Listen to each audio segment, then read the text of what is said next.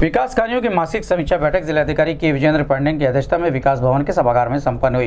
बैठक में डीएम ने कहा कि महिला सशक्तिकरण प्रदेश सरकार की प्रतिबद्धता है। महिला सशक्तिकरण के आधारभूत स्तंभ स्वास्थ्य एवं शिक्षा है।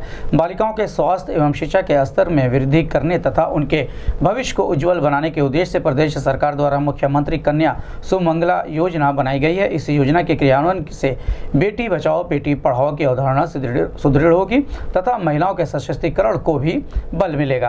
जिलाधिकारी ने कहा कि सामाजिक कुरीतियों जैसे कन्या भ्रूण हत्या, बाल विवाह एवं बालिकाओं के प्रति परिवार की नकारात्मक सोच जैसी प्रतिकूलताओं के कारण प्रायः बालिकाएं महिलाएं अपने जीवन संरक्षण, स्वास्थ्य एवं शिक्षा जैसे मौलिक अधिकारों से वंचित रह जाती हैं। इस परिवेश के दृष्टिगत प्रदेश सरकार द्वारा मुख्यमंत्री कन्या सुमंगला योजना के रूप में नई पहल की जा रही है। जिलाधिकारी ने स्वास्थ्य सेवाओं को बेहतर बनाए रखने, अस्पतालों में चिकित्सकों की उपस्थिति, दवाओं की उपलब्धता आदि सुनिश्चित कराने के साथ ही JSY के लाभार्थियों का समय से भुगतान करने, एम्बुलेंस सेवा नियत समय से उपलब्ध कराने के साथ ही उन्होंने CMO को निर्देश दिए कि वे CSC PSC का नियमित निरीक्षण कर चिकित्सकों की उपस्थिति सुनिश्चित करें। बैठक में मुख्य विकास अधिकारी अनु सिंह सहित विभिन्न विभागों के अधिकारी मौजूद रहे।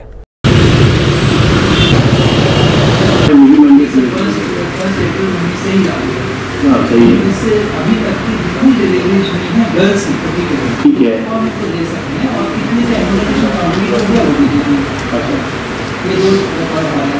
तो फिर ब्लॉक का आपको नोडल बनाना पड़ेगा, नहीं तो इंटीग्रेट नहीं हो पाएगा ना। ये जो DPO का बस का नहीं तो हर जगह इंटीग्रेट नहीं कर पाएंगे। 20 मुझे गाँव से जो डेटा ये जो DPR और DSO को उठा के दे, आपने क्या कैसे योजना बनाई इसकी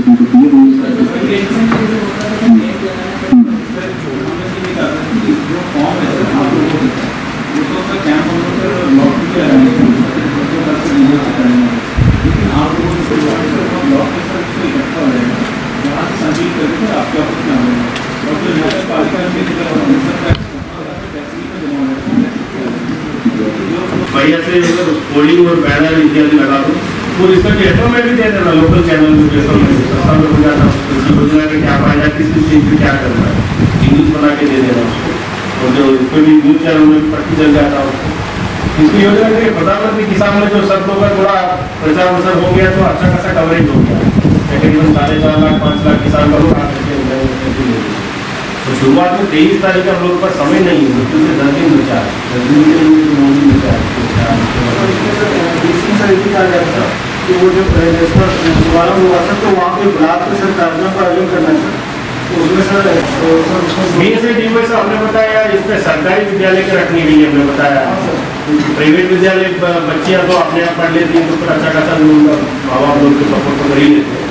इसको पुरस्कार कितने 50 रुपये देते हो, ओवरऑल कितने ला रहे हैं सर? मतलब डिस्ट्रिक्ट लेवल का? हाँ सर, कक्षा